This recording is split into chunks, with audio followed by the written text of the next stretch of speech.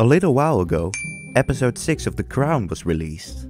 So I turned on my TV, watched a couple of episodes, until I came to the idea to analyze 3 different versions of Queen Elizabeth and see who's best. And that's exactly what I did, based on these 3 aspects. Now I'm gonna get back to my computer. Right, so the first detail is face-to-face comparison. Now here is Claire Foy's appearance as Queen Elizabeth. I like the thickness Claire has in her lips. Also her crown feels fairly accurate. And when I look at other pictures of the real Queen, the jewelry seems superbly accurate. I'm gonna give this a 7 out of 10. Now Olivia Colman's version, and the first thing I immediately notice is her hair. How accurate is that supposed to be? It's like 102%. What I also like are her type of earbells. And the, no offense, wrinkles look surprisingly similar. I think I'll give it a 6 out of 10. It's mostly that low because my intuition says I'm still seeing more Olivia Colman rather than the Queen. And finally for this round, Imola Staunton. Once again, love the hair, but I also love Imola's eyes, and the jewelry really seems to fit as well. I think I'm also gonna give this a 7 out of 10. Now that's done, off to the second round, the portrayals. Claire Foy. I can imagine that preparing to play a young Elizabeth must have been tough, due to the lack of footage in those days.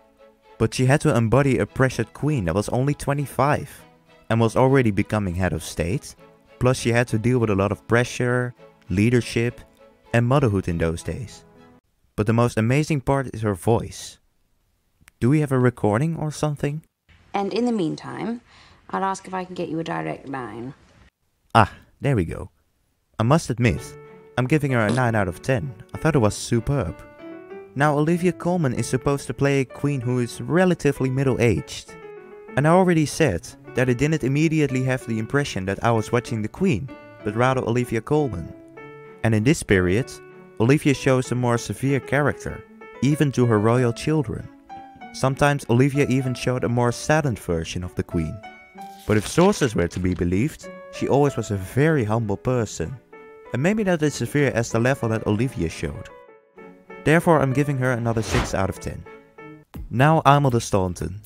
Imola Staunton portrayed the Queen quite brave and strong, despite the fear of becoming more obsolete in a society that is evolving.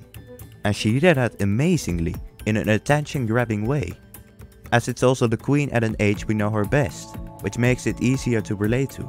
I'm giving Imola another 7 out of 10. And the final chapter, general reviews. What I've done is I've looked up different reviews from at least 2 different sources that included anything reviewing the Queen's actors. So for Claire Foy, you have all of these. Let's say that's another 9. For Olivia Colman, you have all of these. Yeah, let's estimate that at about a 5. And finally for Imola Staunton, another 7.